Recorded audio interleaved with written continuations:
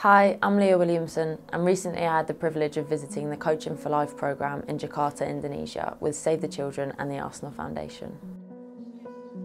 I think Jakarta is probably one of the busiest places I've ever been. People sitting, out the front of their houses, kids playing in the street. I mean, I thought London was busy, but yeah, Jakarta's a whole new level. Going away with the foundation and seeing the presence of this football club over there because of the Coaching for Life programme is just amazing. There's a real North London feel to Jakarta, which is honestly ridiculous to think of if you've ever visited the two places. Act with class is the value of Arsenal Football Club, and I think that is at the centre of it all. It's exactly what the kids need, it's exactly what the communities need. Save the Children and the Arsenal Foundation have got the perfect balance, and to have a green pitch is something, but to create this community hub around it, which Save the Children and the Arsenal Foundation have done, is just something so special. And to have this green space, to have this sort of oasis in such a deprived area, for people to be able to go and enjoy that, I think that's what makes it feel like North London.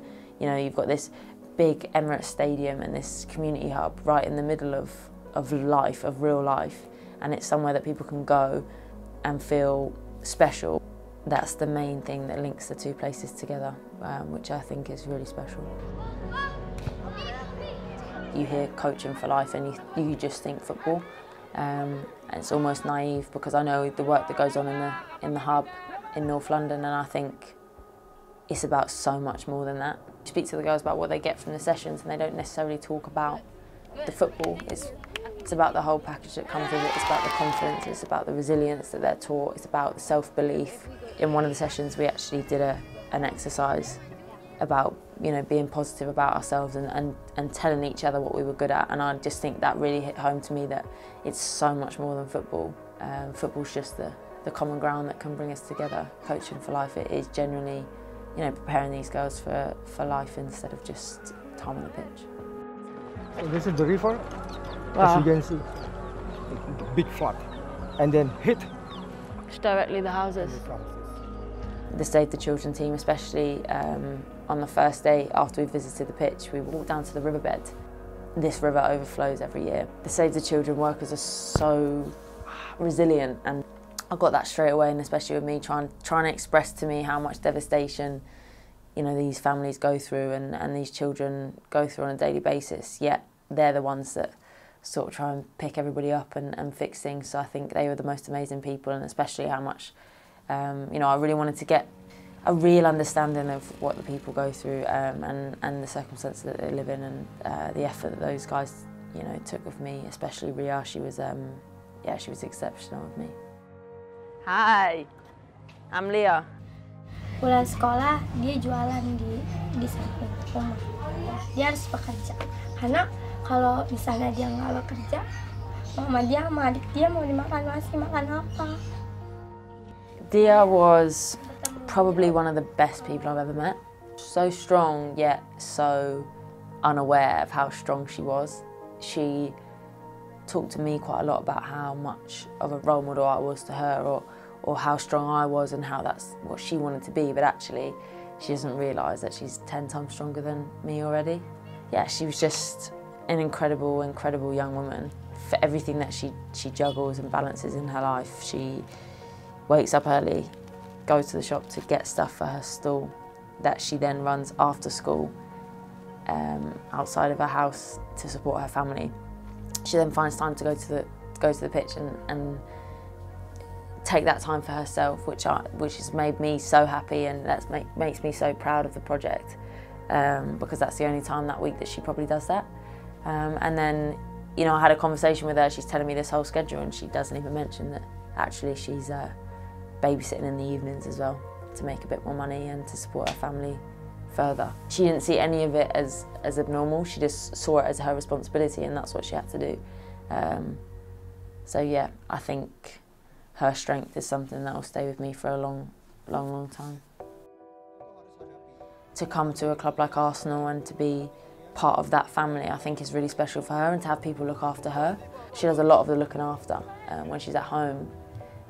So I think she's definitely become more resilient, she's definitely become more confident in herself, and it's showing her that she can break down the boundaries that she wants to. She went to visit the Deputy Minister to sort of fight for change and to make him aware of the problem of child labour in our area and the homelessness of children that are then forced into the child labour. And I just think, considering what she goes through on a daily basis, to have time to think of other people just shows the person that she is. So I think that going to the pitches, going to the programme, and to have people care for her and to teach her things. You know, she's sort of finding her own way in the world, but actually she's a child and she should be given the support that she needs to be the best person she can.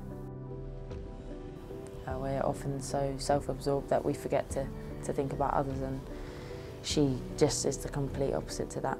She thinks about nothing but other people. So yeah, although she probably didn't realise that she was the one giving me advice, I probably took a lot more from her than she did from me.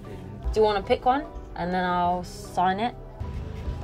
The one that she picked was me, massive grin, fists clenched, running down the steps at Wembley after we just won the FA Cup. And Kelly Smith's actually in the background, who was obviously my hero. So I wrote a message, something that Kelly once wrote on a picture for me, which was "Dream big."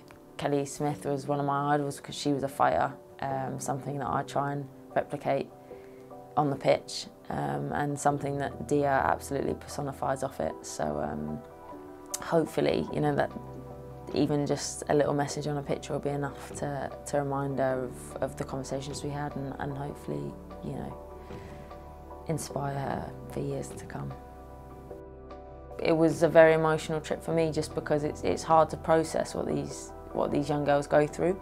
I'm thinking that's going to be enough, that, you know, I'm going to stand up there and just be a figure for them to look at and hopefully dream to be. But actually, how much they appreciate the programme just highlights how much we take for granted over here, and it's not changeable overnight. But I've supported the Arsenal Foundation before, but now I've seen it firsthand, and I can't be passive anymore.